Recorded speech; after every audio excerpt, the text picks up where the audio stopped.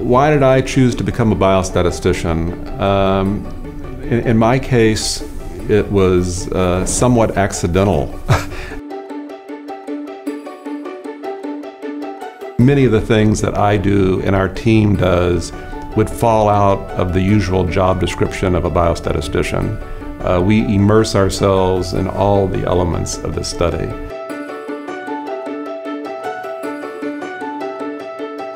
We're studying 2 vaccines, and before you begin to give a vaccine to millions of people potentially in West Africa, you have to be very confident about the safety as well as the efficacy. I'm not certain that a vaccine has ever been evaluated quite under these circumstances. We wanted to get going as rapidly as possible given the seriousness of the epidemic.